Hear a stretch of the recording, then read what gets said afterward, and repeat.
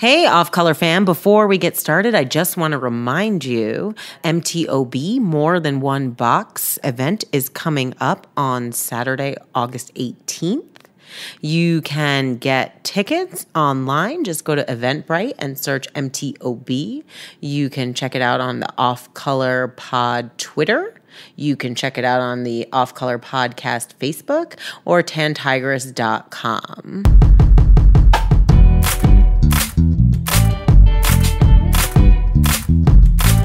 You are listening to Off Color, a podcast where we like to talk about race and some other stuff, and I hope you like it.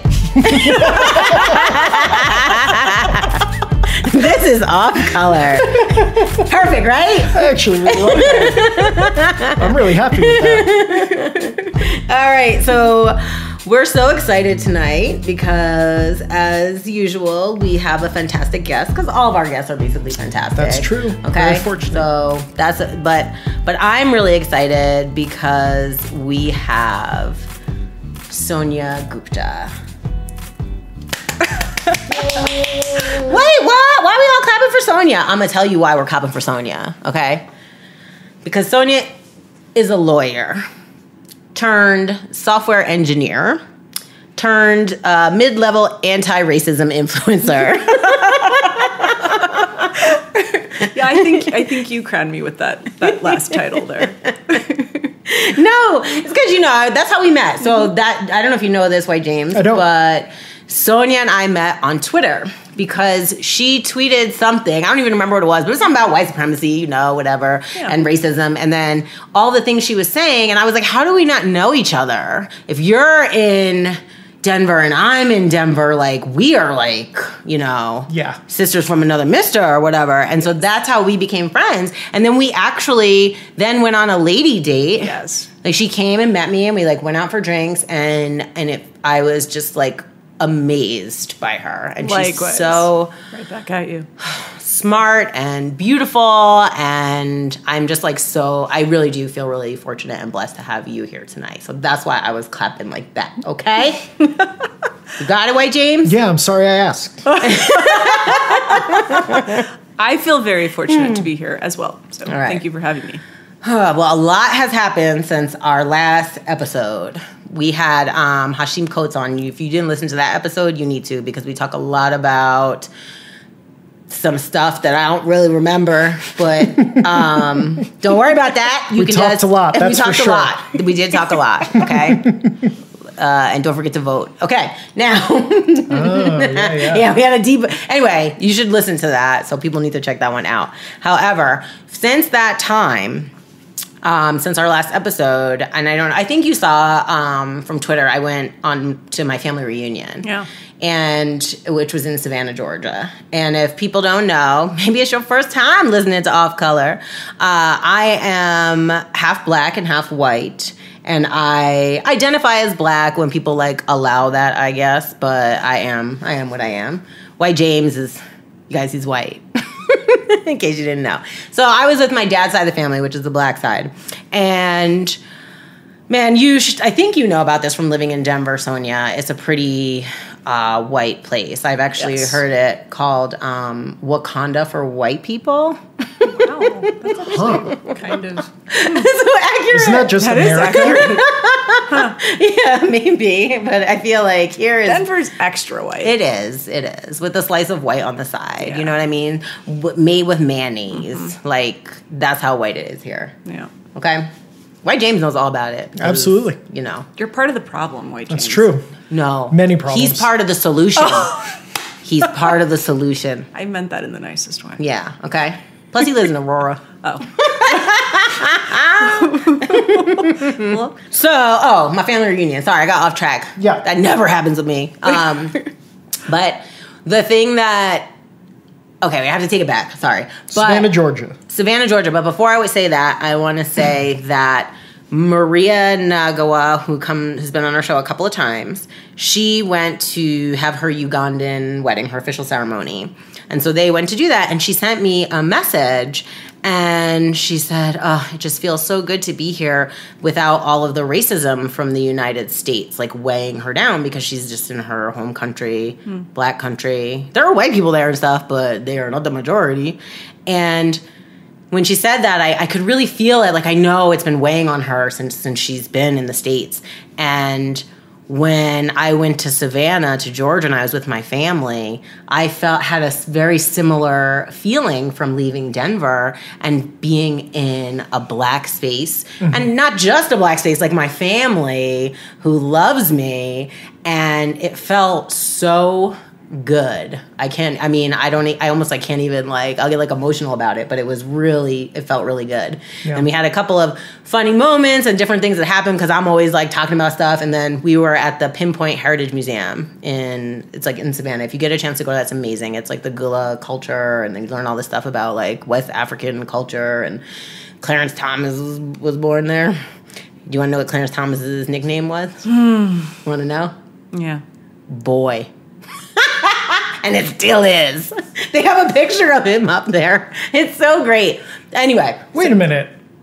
What? Is that what are you saying? Is Boy. that a joke? His nickname was Boy? Yeah. That's like on a placard? Yes. I have a picture of it. I'll throw it up later. I literally have a picture of it. Anyway, he was born there. That's where he grew up. He was part of the culture. Sympathize with Clarence Thomas over here. It's kind of an interesting thing. But anyway, it was just funny. We're in the gift shop, and then I picked up this book, and I was like, oh, this looks cool. It's like African American stories or something. And then I turned over the back, and the lady was white. And then I turned to one of my aunties, and I was like, oh, I don't know. I don't think I can buy this. Look who wrote it. This might be racist. And she was like, slow down, Sister Soldier. And it just made me laugh so hard, but I felt so wonderful and accepted and comfortable. And that is not a way I have ever felt in Denver. Except I will say this, when I go to that poetry night at the Casbah, I love going there. Then Theo Wilson episode. Who knows in the past? Just Google it. Yeah. But that's a space I love to go to because it is a black space. And after I came back from the family reunion, that was the first thing I did was I went to that poetry night over the weekend just to be there. And, my poetry's not that good. And somebody recorded me and it's on Twitter. And I am a crazy person, you guys. So you should check that out. It's your artistic brilliance. Yeah. No, I'm just cursing at people, telling them they're racist. Okay, so speaking of racism, Sonia, yeah, I feel like you might know a little something about that. As I mentioned that we had met before on Twitter, it's because you're a very outspoken person on Twitter. And I love that about you. I think it's amazing. But I feel like something happened this week. Yeah. And I kind of wanted to talk about it with you. And I wanted to hear, I guess I just wanted to hear more about it. Because, I see your tweets. Mm-hmm. Obviously, you need to follow Sonia Gupta on Twitter. Everybody should do that. Let's get her from mid-level to... What is it? It's just at Sonia Gupta? At Sonia Gupta 504. That's the 504. New Orleans area code. New Orleans. Yeah. Oh, that's right. You're from New Orleans. Yeah, I can give you some backstory on why I am the way that I am and why I speak up in the way that I do if you would be interested. I would love to hear that. All right. So I grew up in a really small town in southern Louisiana, a town that I'm about to go back to on Friday, and I'm really nervous. So when you talked about your family reunion being a safe place, when I go back to Louisiana, I feel poisoned. It is not comfortable for me to be back there. I love my parents and they still live there. And that's why I'm going, is to see them. But I am just as fine to never leave the house when I visit because I don't want to go out into the world of Trump country and this place, this super racist backwoods place full of ignorance that I grew up in for all my life as a kid and spent some of my adulthood there too. So, yeah, that's where I'm at. But I grew up, I guess I've started to think of it as in between blackness and whiteness. So the town I grew up in, there were 3 Indian families, all immigrants. So I'm a first-generation immigrant. I'm a child of immigrant parents. who moved here from New York, which is kind of like where everybody starts, and then they kind of spread out across the country. So there were two other Indian families, and then it was just black and white in the South, right? And with all of the dynamics that entails, and all of the racism and all of the oppression and all of the poverty and all of the class issues that you see in a small, poor town. So that was the environment I grew up in, but I was very much like shuttled off, and I think a lot of children of Indian immigrants are shuttled off into like, go towards whiteness, right? If you're going to pick something, identify with whiteness. And so I did. I was sent to, when I was younger, I went to a more diverse school, but after my parents started to find more success in their businesses, they sent me off to an almost all-white school. And for many years, I was the only person of color in my class. So that was the environment I grew up in. And I was not white. I wasn't black. I didn't know what I was. I actually, for a long time, didn't know that I wasn't white. I didn't know that I was brown. I didn't know I didn't know that it was related to my skin. I just knew that there was something wrong with me. That was what I internalized for most of my childhood. And even my adulthood, I still, kind of cope with it. So that was the kind of backdrop of my childhood. And then I went to law school. Which law school did you go to? I went to Loyola in New Orleans. So I went to NYU for undergrad, so I escaped for a while. I didn't know that. Yeah, that was like an eye-opening experience to be in a city where nobody cares what I am, right? I'm just a number. That was amazing. That was eye-opening and brilliant. But I ended up deciding to go back home towards Louisiana and move back to New Orleans to go to law school. So New Orleans is about 200 miles east of where I grew up. So I went to law school there, and then after law school, I practiced as a public defender shortly after Katrina in New Orleans. And then after that, I became a prosecutor closer to where my parents lived. So I spent most of my legal career in the criminal justice system in southern Louisiana. So I saw a lot that I think your average human being never sees. The experience of sitting in a criminal courtroom in Orleans Parish is like seared in my mind. And the experience of watching how white supremacy functions in the criminal justice system is not something I'll ever forget. It's just like become part of my DNA at this point. So I think these were all things I had internalized and never really understood where I fit into that, because I also played a role in that. And being not black and not white, being a model minority, and I put that on quotation marks because it's a myth, that was also a role that I played. So I think a lot of people in this country are having a moment of reckoning right now about who we are as a nation and what we believe in and where we stand on issues of race. And so I think I'm part of that kind of revolution, actually. And that has been the thing that's compelled me to speak up, because I think we don't really have a choice not to at this point, especially. It's just very urgent right now. So given my background, which is very unique, I don't know anybody with that particularly, that set of circumstances, which has informed my views on race. That's why I speak up. And I've found that my experience resonates with a lot of people. So a lot of what I talk about I'm not a scholar of race, right? There are scholars of race. Yeah, Dr. Diggs was ours. Yeah, right? Yeah. And I would never pretend to be. I speak largely from my experience and my just observations as an outsider who looked in on race, but also was part of that system as well. So that's been kind of what brought me to Twitter, and I found that it was a really good platform for speaking up. And you had kind of a big attack on there, I guess you could say. Yeah, I've had several episodes of serious harassment where I've either had to lock my account or like go away for a little while. The last one was precipitated by it's kind of a circuitous chain of events. I tweeted something about women in tech, which resonated with a lot of women in tech, and it was about feminism. And so that brought on a lot of white women followers, which I kind of was like, oh, yeah, Rebecca, you're laughing because you know, right? You know. They came for the cake. I know. But they get served, you know what I mean? Yeah, so when that happened, I was like, oh, shit, I should probably warn them. This is like due diligence, right? So I tweeted, I said, I got a bunch of white women followers, but you should also know I mostly tweet about race, issues of race, and I tweet about how dangerous and toxic white women are to women of color. And I cited Ruby Hamid, who is a really brilliant journalist. She wrote this article in The Guardian about white women's tears, and particularly how they are used against women of color in the workplace. So, and in life in general, really. Yeah. So yeah, I linked to that, and it was just one tweet, and that exploded. And I don't know why or how that happened. I think my profile had just been kind of like picking up steam a bit. So of course it brought the attention of neo-Nazis and white supremacists, who then, I got pictures. Someone sent me like a picture of an aborted fetus.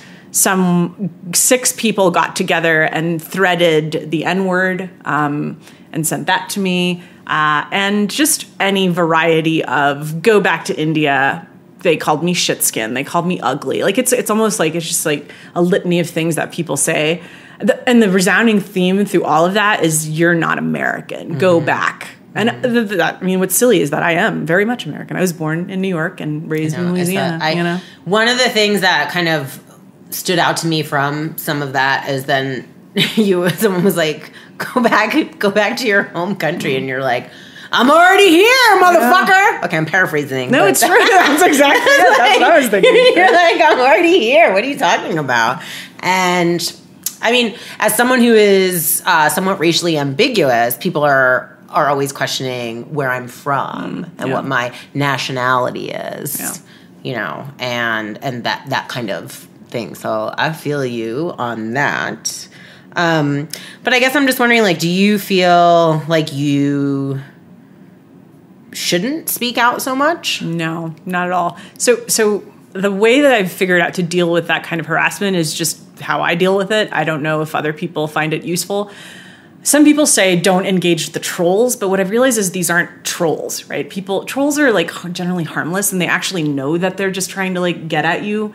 These are actually like abusive people, and that's what I call them. I call them abusers and harassers. I don't call them trolls. These are actually malevolent, mean, awful people that are not just looking to get a rise, they're actually looking to hurt you.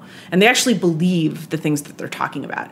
And they're huge cadres of these people, and they'll end up like tagging each other and quote tweeting you and bringing you to the attention of other white supremacists. Yes. And so what happened, not this past Monday, but the Monday before, was that I had to lock my account because they were just coming in so quickly. I couldn't block and report them fast enough on Twitter. So I was just kind of threw my hands up and said, I got to lock. I tweeted, I was like, even I have a limit to the amount of abuse that I can take. And I know like it doesn't affect me internally as a person as much as I think it would have when I was younger, but I'm still human, right? And there comes a point where like Twitter becomes unusable for me at that point. It's just nothing but harassment in my mentions. Yeah. So, that's when I locked down. And in response, and what's crazy is that I was just tweeting about white women and how white women are toxic to women of color. And that brought on a bunch of white men supremacists. And so the next day, obviously, like, I don't shut up. So I unlocked later that day. And so on Tuesday, I think it was, I posted a thread about my theories about why that particular tweet had attracted the attention of so many white supremacists. And the basic premise being, how white women are viewed in our culture as both most precious. Yes. We must protect the white. Exactly. Sorry. Yeah, it's true. And they're both revered and denigrated, right? And I went to some of this detail in that thread. And that thread then brought more white supremacists to my doorstep, right? But at that point, I kind of was like, I'm not locking down again. Fuck them. I'm not letting them win. And so I realize now, looking back, like most of last week was me like most of my time was spent like blocking and reporting and writing. And the way that I cope with it is to quote tweet a lot of the most offensive ones so that I can show my followers what's happening. Because I think what a lot of people don't see that level of harassment. They don't see what's being said. Right. So it's useful for me is to share with my large audience I have a lot of white followers and a lot of followers in tech. And I want to show you what I'm dealing with. And then I'm usually mocking them. I call it mock and block. So I mock them, I make fun of them. It's my way of coping, but it's also I get to show what's happening, and then I just block them because I can't continue to engage. That's interesting. This is a little bit off topic on that, but I often, because I see that mock and block a lot, and as someone who's like trying to like promote my anti-racism, my multicultural shit, whatever, the stuff I'm trying to promote, I sometimes feel like frustrated that I'm like, why do people give so much attention to these like terrible people, and then they like retweet them, and I'm like, when you could like retweet about my film or my podcast, or like shouts out to Boots Riley, like elevating people and stuff, like I love that. And like someone made a joke, they were like, my whole timeline is just Boots Riley retweeting every tweet about sorry to bother you. But I have to say that for me, if honestly, like, I felt really good. I felt seen by him and his work. Like, anyway, that's a whole other thing. But I'm just saying, like, now, but I can see when you're saying that, like, oh, this is why I do it. That kind of helps me to understand. Because, like, I follow Hari Kondabolu, and I, like, love him. Yeah, he's great. Like, I deeply love him. I have a small crush on Hari, so if you're listening, Hari, just saying. Hari. Okay, so he's the homie. He's fantastic, I think. But I do sometimes feel like, like he retweets that stuff, and I'm like, why are you retweeting this like white supremacist? But it's educational for me as a woman. It's also protection. So I have been like Breitbart wrote an article about me last year in response to, I spoke up about a conference in Boulder that has hosted a white supremacist and a red pillar men's rights activist as speakers. And I attended when the men's rights activist was speaking and found out about his activities. And basically he said things like women are only good for pregnancy. He was awful. So I spoke up about that on Twitter, which is kind of when this whole process started for me, was last year, around May, end of May. And so Breitbart wrote an article about me that brought a lot of awful stuff to my doorstep. People were threatening my family. I got a white supremacist approached me at a wine party in Boulder and was like, I know who you are. I'm an American nationalist. I know this sounds absurd, but that is exactly what he said. I'm an American nationalist. He said, you're on 4chan. You need to watch your back. Like threatening me or indicating that like somehow I'm under, like people are talking about me. I think what I've realized is the problem with Twitter is that it has it's a tragedy of the commons situation, is this idea that we will let the populace kind of like regulate itself, and that is very broken. And what that's resulted in is that some people, for example, Kim Creighton. Do you know Kim Creighton? She's my friend. She is very outspoken. She's a Black woman who's very outspoken about inclusion and diversity in tech. Someone reported her for talking like she used the phrase like go play in traffic, which is like harmless phrase. Someone reported that for encouraging violence or encouraging self-harm, I guess. And she got suspended for like several hours on Twitter because of that. Meanwhile, I reported someone who this last week said, what did he say? He said, I don't want to protect you. You're not white.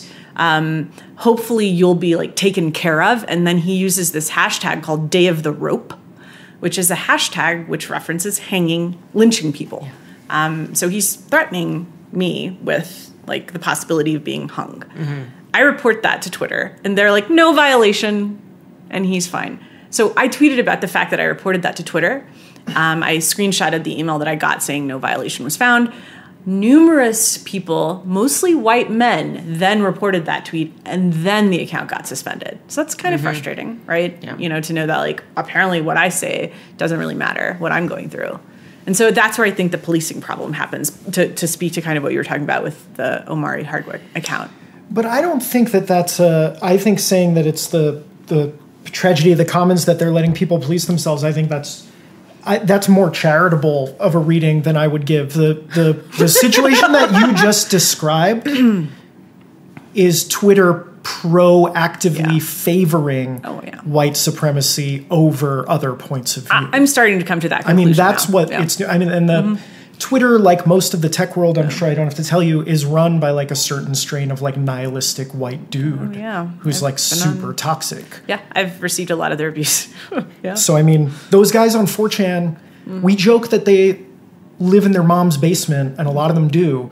A lot of them make $150,000 a year in tech. Yep. And that's why this whole like don't feed the trolls, that's some like 90s shit. Like, the internet is the real world now. Yes. And like we need to get over this idea that what's happening on there isn't real. Yeah. Because it is. Absolutely. It has very real world implications. It did for me. Yeah. I felt upset when you were talking about the things people are saying to you. And everybody knows Rebecca likes to talk about herself and her own experiences. And I was thinking about when I had my little beef with Michael Rappaport, which we always talk about. But Michael Rappaport is such an awful person. Yeah, but he had that we talk about it because it's like, it's my only celebrity beef.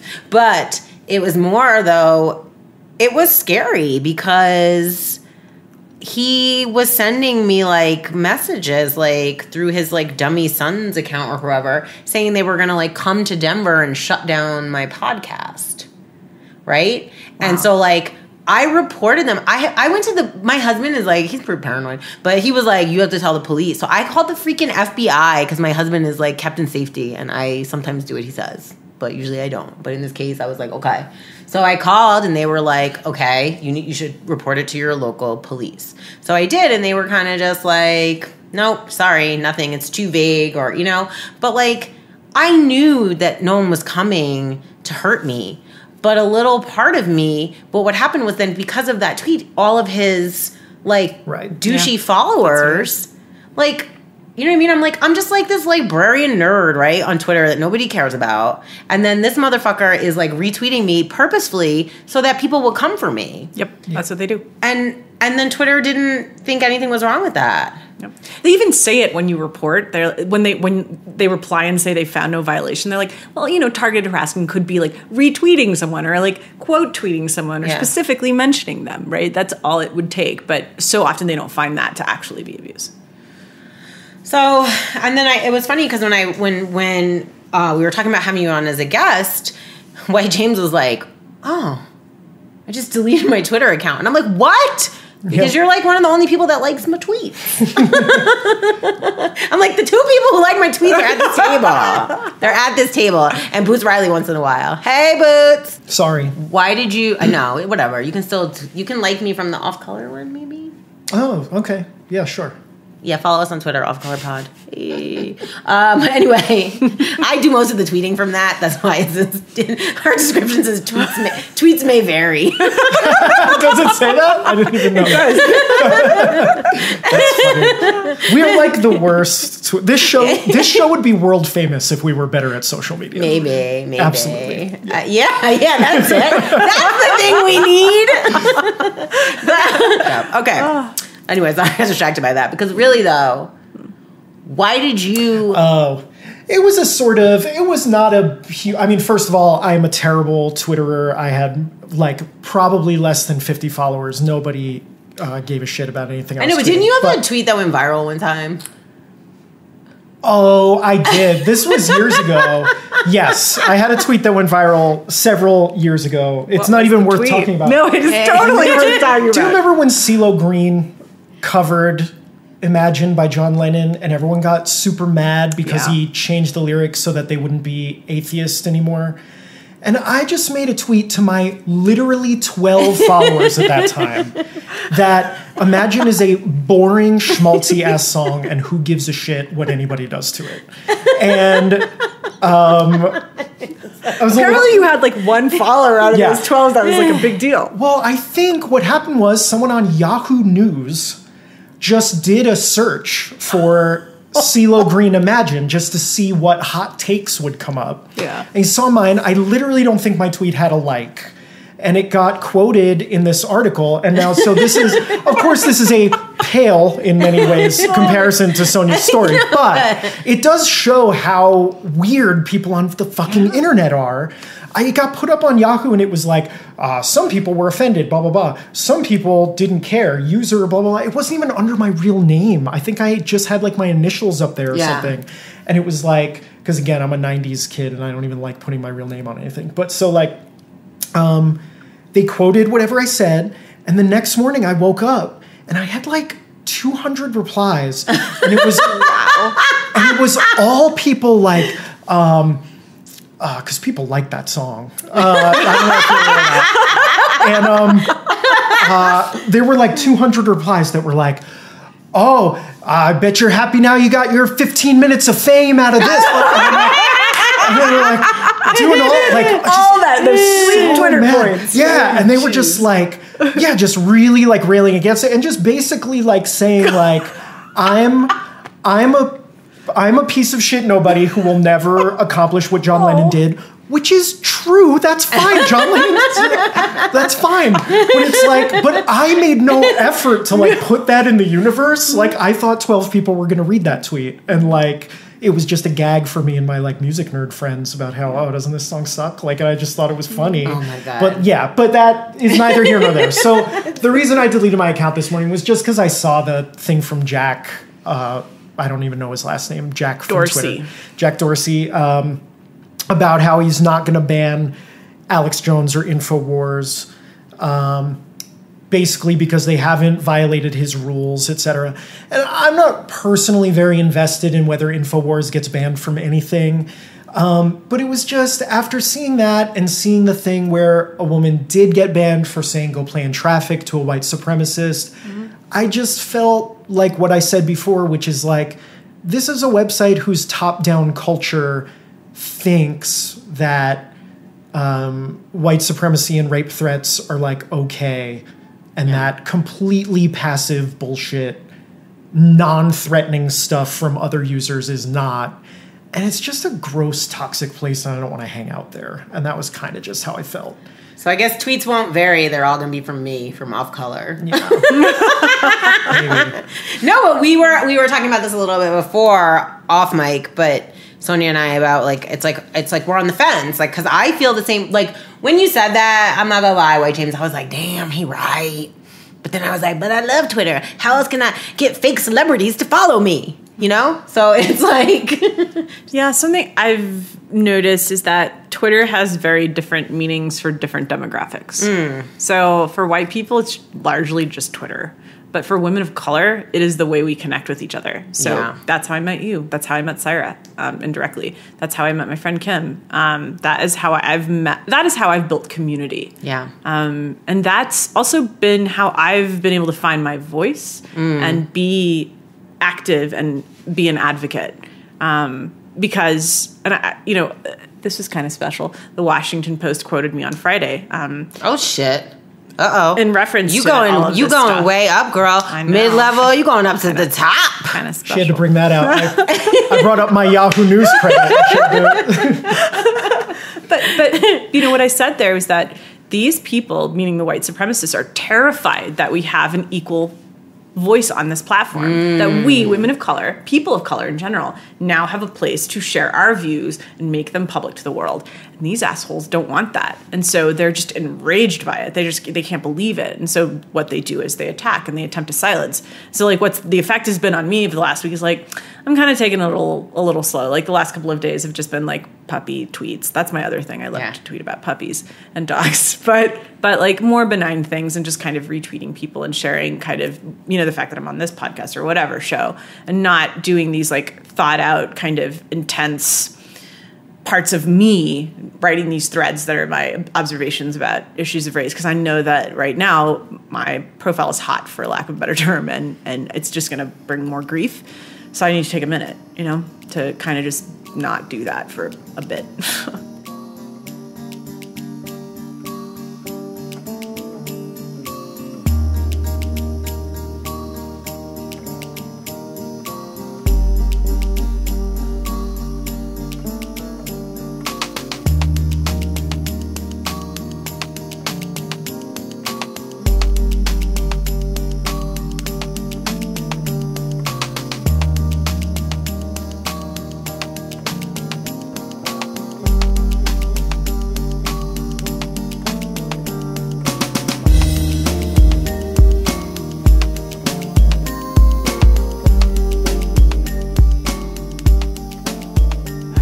White James is a minority in this room. Yeah.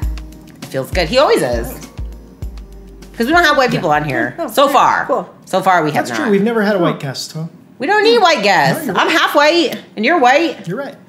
You don't need no white guest. Except maybe I was thinking of one white guest I would like to have. I'll tell you about who it is later. Yeah, but I think that might be good. I do sometimes remember in the early stages. Yeah. We only had 1 or 2 episodes up, and you proposed bringing on a Trump person. Oh God, no.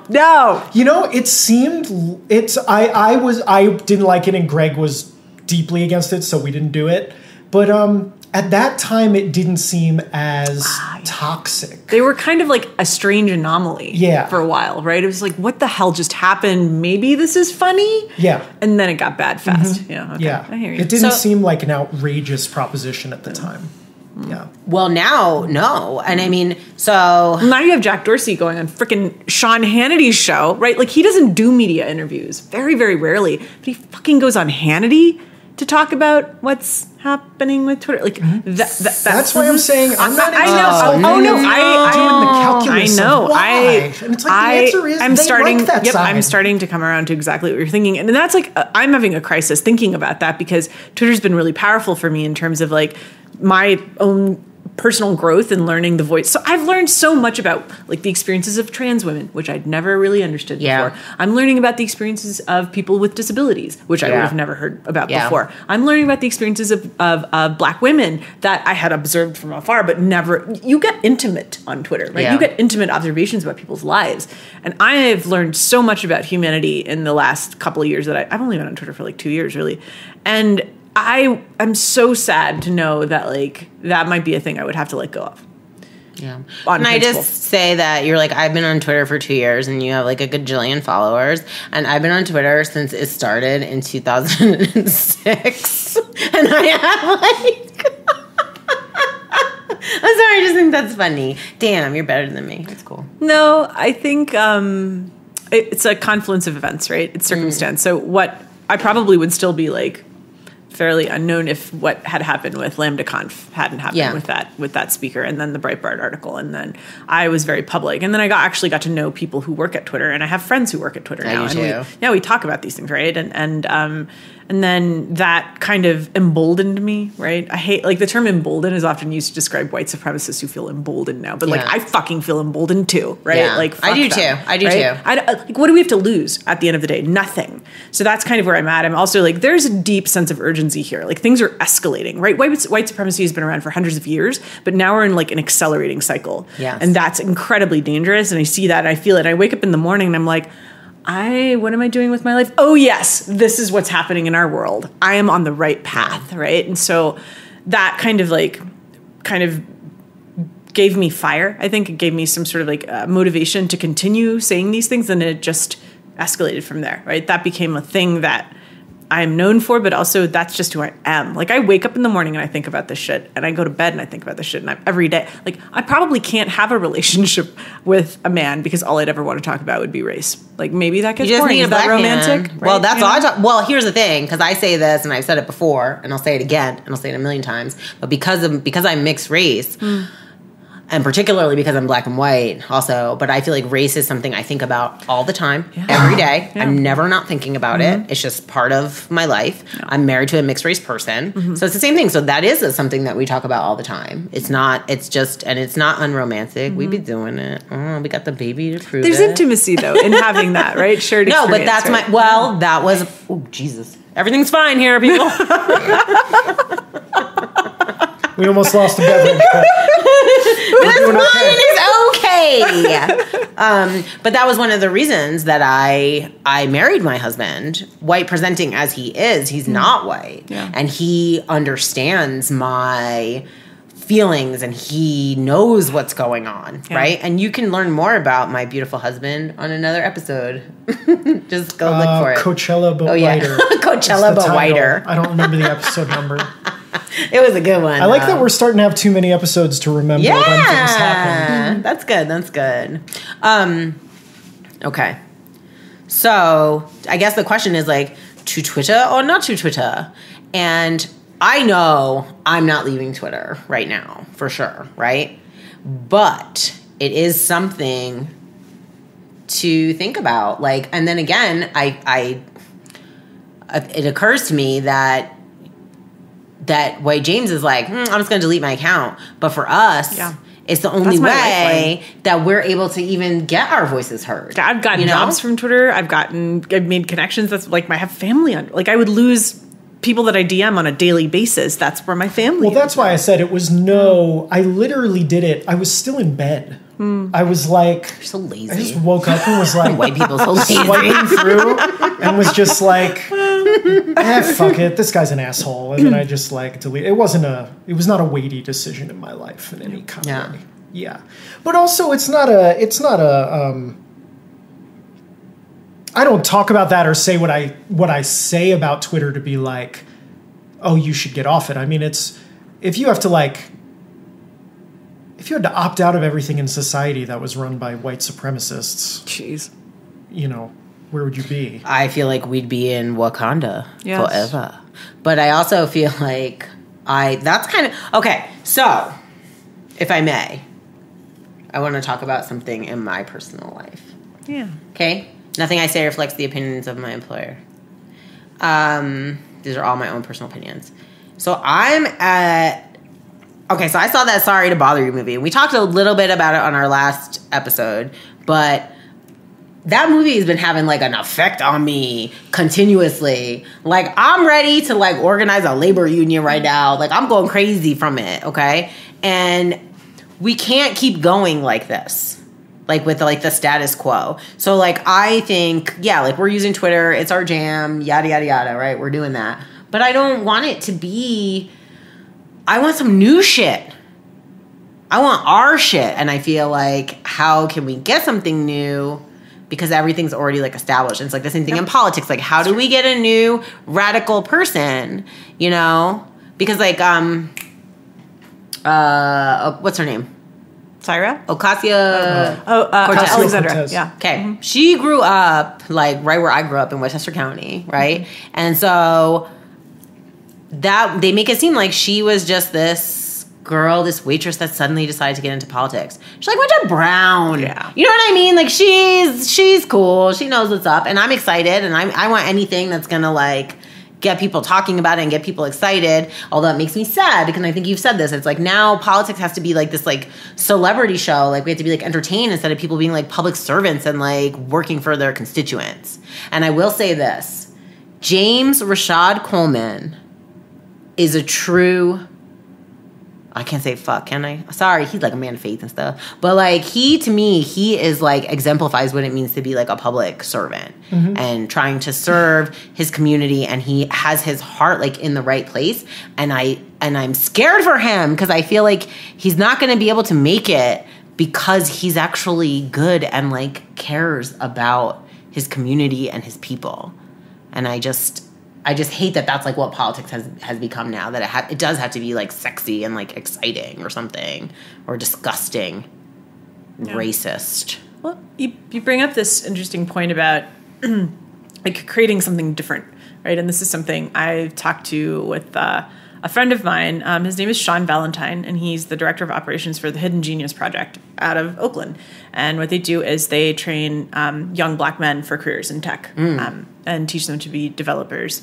So we talked about this, and we were sort of like, after his students graduate, do we want them to be in this current pipeline? Like, do I want them in this tech industry? Do we want them? Do we want people of color? Do people of color, are they best served by being in this tech industry? And my answer is actually no. Like the way that the tech industry is right now, it is not built to be. Like every industry is like that, though. Yeah. Like I'm a librarian, and nothing I say reflects my employer. But we don't have a lot of black librarians, right? Yeah. 26 branches. 26 branches and a main library. And there are 6 black librarians, something like that.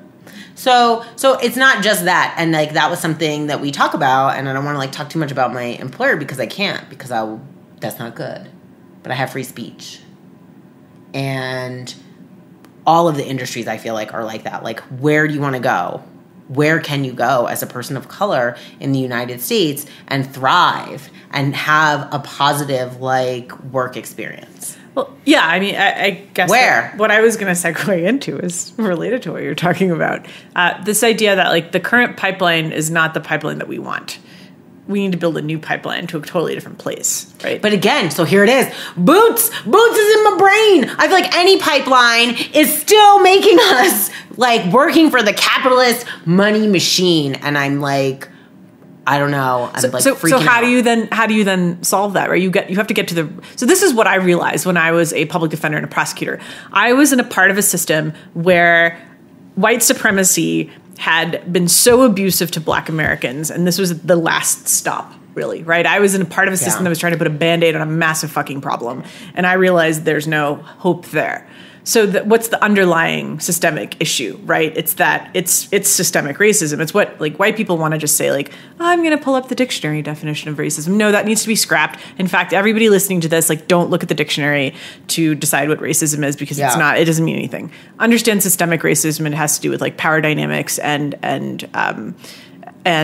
sort of like historical oppression, which doesn't get factored into the dictionary definition. But that said, it's like that's the underlying thing, right? That's why I spend so much time talking about race, because that's the number one problem plaguing this country. So you could fix all the pipelines. You could try to, build this new pipeline. You could try to build an industry off on the side. But you still haven't addressed that underlying issue, which is the thing that's very broken in this country. And it's getting broken more and more by the day.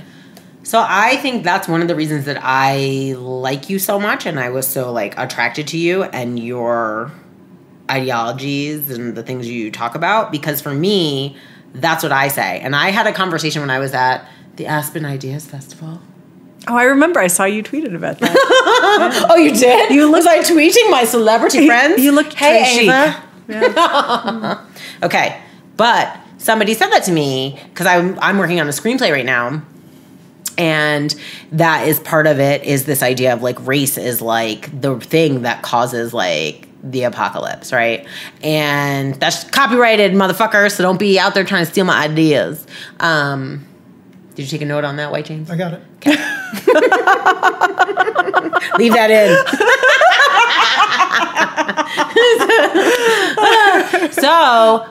And the guy said to me, he's like, no, I don't think it's that simple. And I was like, that's what white people always want to say. They always want to talk about class. And this is a fight I got into with like H-Soul on here. This is some shit I don't like because I feel like it's like trying to give some kind of pass. And I, as a product of the most forbidden love in America. Yeah. Okay, the things I've seen and experienced and know from my lived experience, I'm just like, this is it. This is the thing. And then when I break it down even more, to me, it comes down to white supremacy. Yep. And it comes down to this idea that somehow white people are inherently superior, and how people, this idea of like changing race over time, like the Irish who weren't always white, and they trot that out. And I don't want to like belittle people's like cultural experiences or histories or any of that stuff, because like I'm pretty sure it was fucked up to be an Irish person. You know what I'm saying? Like 100 years ago or whatever, right? It's no good. Same thing. Like when, Jewish people want to bring up the Holocaust for some reason when you're trying to talk about slavery, or whatever. And I'm off on a fucking tangent. Rein me in, White James. That's your job. No, I want to ask you about, so where does that slot in? Because that's where I mean, it's an oversimplification to say that there's a big argument between like liberals and leftists or whatever. I think that that's too reductive. But a lot of that is the conversation. There's people who are, really into socialism or communism or Bernie or whatever, whose take is like, man, if we just fix this fucked up capitalist machine, everything like falls into place. Yeah. But it won't, right? But it won't, because every communist country ever has been racist as fuck. So that's nonsense, first of all. But like, also, it's just not, I agree with what you're saying. The true north of American society is white supremacy. And that's in everything. So I struggle with it. I struggle with it too, because there is part of me, I hate this machine that we live in, and I think it's ugly and dehumanizing to everybody who's in it, and it's dehumanizing to some people more than others. But I don't see how fixing the economy fixes white supremacy. It doesn't. So I think white supremacy, when we use that term, people get scared. It needs to be a thing that we just internalize as an everyday. That white supremacy is in me and you, all three of us. We have like internalized it to some degree because we live in white supremacy. We've been indoctrinated into it. But also, I think the three of us are probably like more more likely to admit that and accept that than your average white woman who claims she's liberal and wears a pink pussy hat and has decided that she's liberal and progressive and is therefore not racist. So the minute I bring up the idea that her behavior is perpetuating white supremacy, she shuts down and becomes violent or becomes angry or wants to retaliate. And this is the same thing with liberal white America, right? It's like, this is the modern day version of Dr. King's white moderate, right?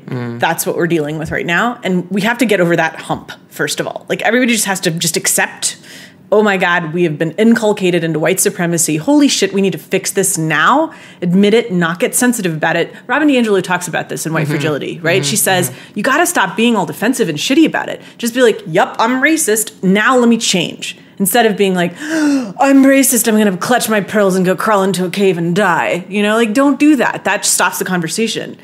You just accept where you are, and then you change that behavior, right?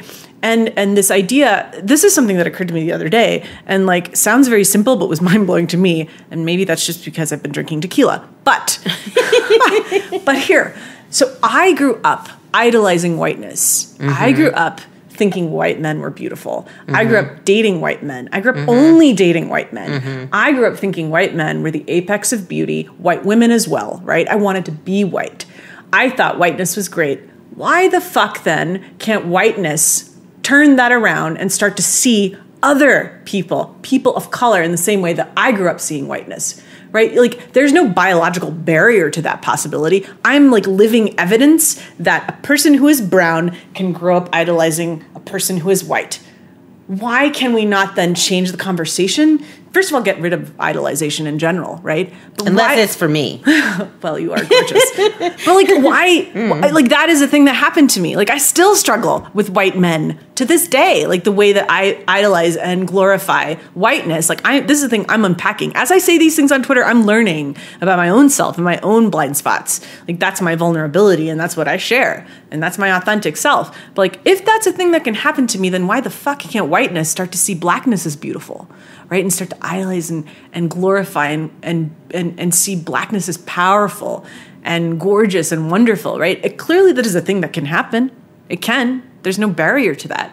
So it's like, acknowledge that we've been like programmed in a certain way, but we don't have to be. And the way to deprogram is to have these conversations and to talk about these things and make them super public and like no holds barred. Like, we don't have fucking time to lose. Yeah. No, that's why, and I'm always calling people out, and it gets real uncomfortable, as you know, especially with my neighbors.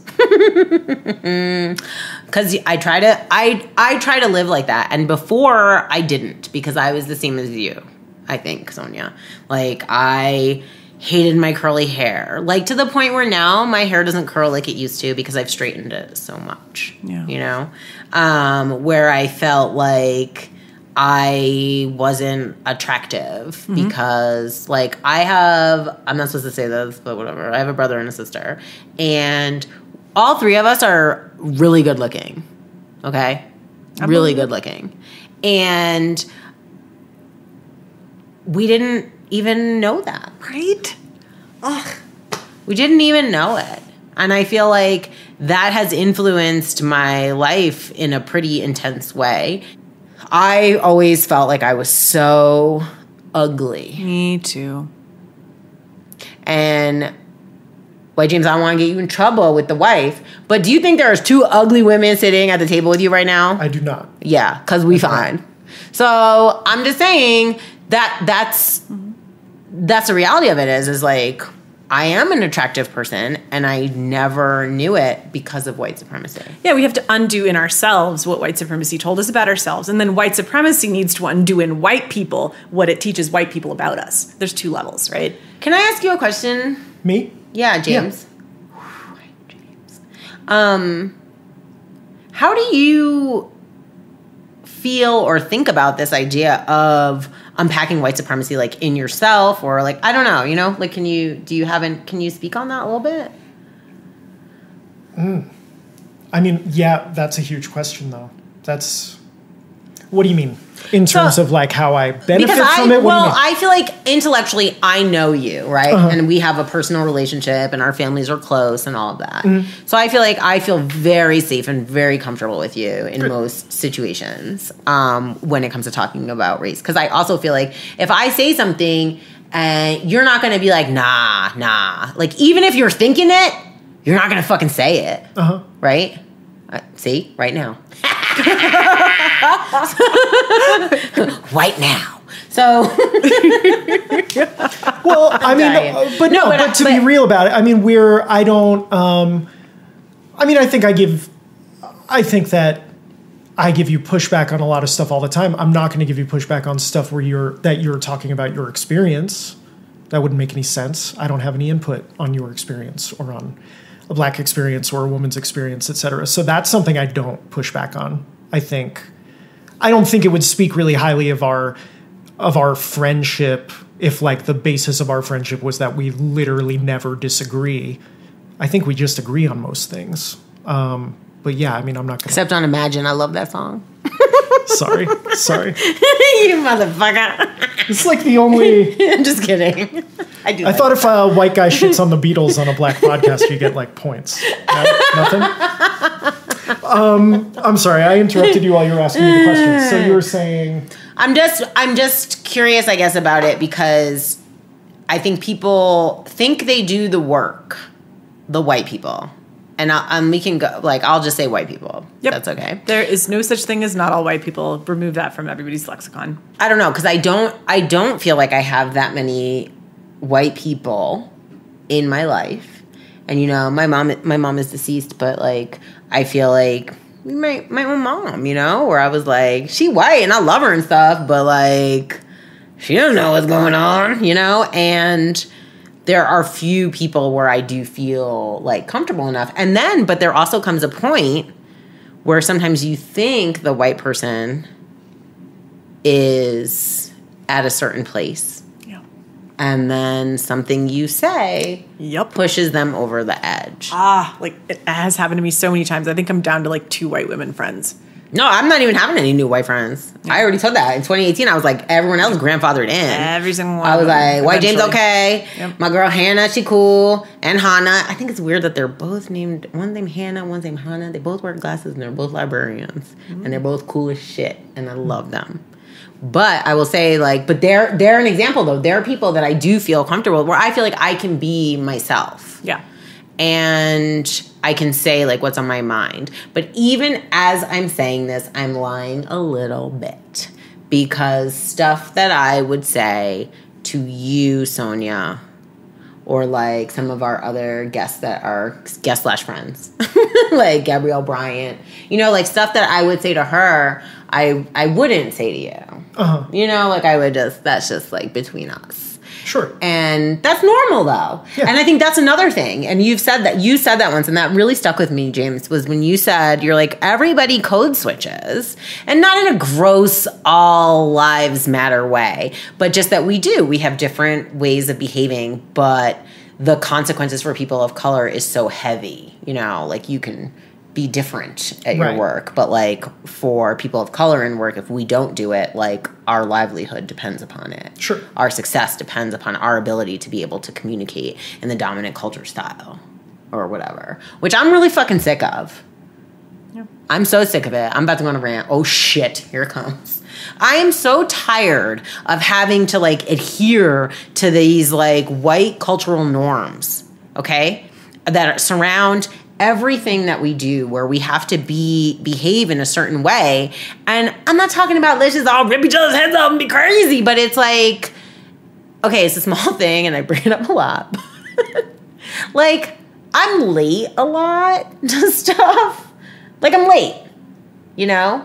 But I do feel like in various cultures, I'm pretty sure, like, almost every culture except the quote-unquote white culture has that, right? We say colored people time, right? CP time. Yo, Jews, Jewish Standard Time. They're late as shit, okay? Like, that's a real thing. I don't know. Our Indians, too. All I know We is arrive when we arrive. I was due to be here at 8 o'clock, and I have a text from you, Rebecca, at 7:56 asking if I'm on my way.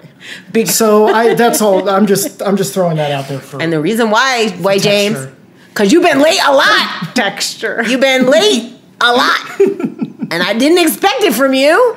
So you're breaking a stereotypical norm. See? Okay? I can't swim. You've You lost can't your swim, white person card. can't swim. Sorry, revoked. Had to turn that Who on. are do you think now? it's funny Now, that who you can- are you I now? can't believe then, you without can't- your white identity. Oh my God. James. Yeah. Who are you? Oh, shit. I don't know.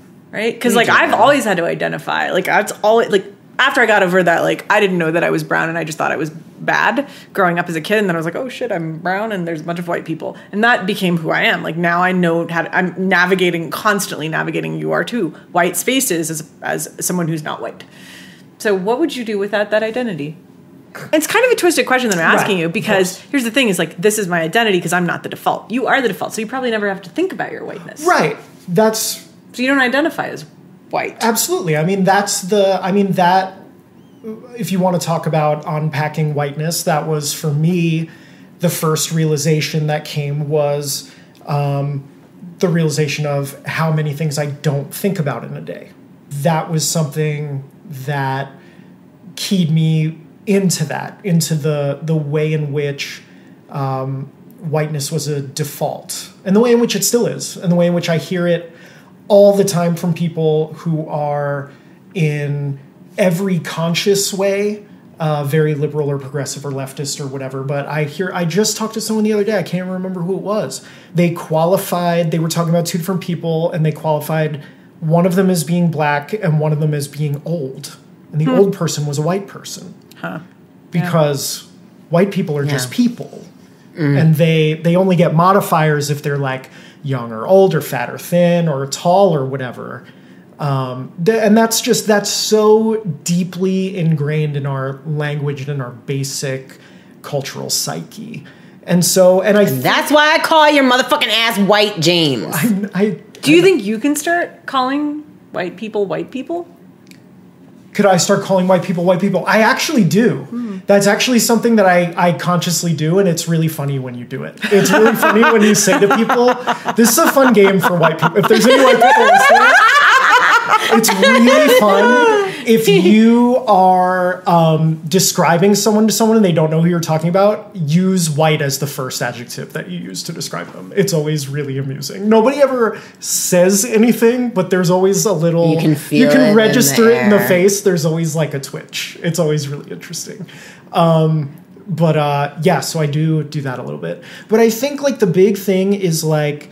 And it's like, I don't know. I can't speak from any kind of authoritative place. Like Nobody can. Like Rebecca Really, and I are very very few people close can. now. I don't think we would have been 10 years ago, 5 years ago maybe. I don't think I was there, whatever place there you're talking about. Like it's been an arc. It's been like a, I probably made almost every white people mistake there is to make. So like, but it's, to me, the empathy gap is the big thing. So like when you talk about, Sonia, when you talk about can white people learn to love blackness or something? The problem is that I think white people do love blackness. They don't love black people. And so like the problem is that everything's tied to objectification. Men who think they love women love them in an objectified manner. And so it's that I think is the struggle is to like, and I don't know how to answer how a person should do that. Some of it is thankfully just something I have in me. Some of it is having grown up in a mixed race family. Some of it is just I keyed into the right people. I discovered like James Baldwin and it blew my fucking head open. Like, and it's like sometimes you just find the right person who can put something in a way that it keys into you in that moment. But it's like, I don't know. I think if you can accept that, if you can come to see that, how does H. Soul say it? Can you name a single structure in your life that was not created by white supremacists for white supremacist purposes? And ultimately you can. And if you can recognize that about your society, and then you can recognize that you are socialized in it and a beneficiary of it every day, then maybe you can begin to do whatever that work is. And if some people don't get to it until they're like 60, then I can see how maybe it's a pretty steep fucking learning curve. So maybe the earlier you get to it, the better. But I don't know. Does that answer your question? I think that's an answer. Yeah. Well, you hard as shit, girl. I like it. Get a little on that. The thing I would challenge, and this is the thing that I am challenging myself to do, because, like I said, I'm in between whiteness and blackness. And what I've decided is that I'm going to use that to benefit blackness. I don't need to, nobody needs to benefit whiteness. I'm done with that. And so I get to actually, so by virtue of the fact that I'm an acceptable minority, which is all sorts of bullshit, but that's what white people think of me as, I get to use that privilege to amplify and lift up black women in particular. That's like, I've just picked that. That's the thing I'm doing. That is part of my goal. So I'm using my position and re-educating myself in the sphere that I live in to understand white supremacy and understand the role of white supremacy in the lives of black Americans very specifically. Because honestly, I think that's like black and indigenous. Those two demographics in this country are what we really need to reckon with. Like, first generation Indian immigrant, like, we'll get there to me. Like, I'm okay with, like, not doing that first, right? Because honestly, we do need to prioritize at this point because things are that bad. It's not as much dyed in the wool of the fabric of the country. Exactly, right? There's no legacy of slavery, right? And so I get to now use that position because I am also subject to white supremacy, but I'm also like benefiting from it, right? And so I have made a conscientious goal to take proactive action to uplift, very specifically, women of color, black women. What do you do, and how do you impart to white people then, okay, now I've done this unpacking, and I'm doing this unpacking. Like, you can't just like do the unpacking and then be like, I'm done, and now I'm going to take action. Sure. Like, you take action while you're unpacking, right? So how do you impart that to other white people and encourage them? And like, what kind of actions do you take, and what kind of actions do you think other white people can take? I mean, I raised 2 white people, so that's one thing that I have to do every day. And the older one in particular asks me about what people look like, which often includes skin color, virtually on a daily basis. So that's a conversation I do get to have every day. And then I do this podcast and just try to be present for stuff that's happening in Denver. That's a question that I ask myself constantly all the time. Fair. Yeah. Thanks for answering. Sure. I think that's an acceptable answer at this time, because in my mind, I'm like, White James does his part by making sure that my shit goes up on the internet. There you go. Honestly, that I really do feel like that, though. Like, I'm like, okay, like, this is, in my mind, this is reparations. And I've said this before, right? Because I am half white. I have a proximity to whiteness. I have all of the white beauty standards, except that my hair is curly and my skin is, like, light brown, right? So those are, like, small things that, like, you can do that are no, you know what, do I sound totally crazy? No, I think I don't think it would feel very condescending for me to describe what I do on this show as reparations. But I do think that I and you are like blessed to sit with like the most amazing people who live in this city. And I think that it's a really, really cool opportunity that we get to be some kind of sounding board for them. Yeah, I definitely feel that way. And I certainly felt that way and feel that way about like the archived episodes we have for Greg. I'm stoked that there's more Greg to put in the world and that it's only there because we've done this. Yeah. I do feel that way about it. Good, because you know what, White James? Yeah. When my ship comes in, baby, you can have a dinghy. That's all you get, motherfucker. Okay, yeah. We gotta cut this off. So this is the conclusion of a part 1 with the great Sonia Gupta. And if you want to hear more of this conversation, which I know you do, then you need to subscribe and check out part 2.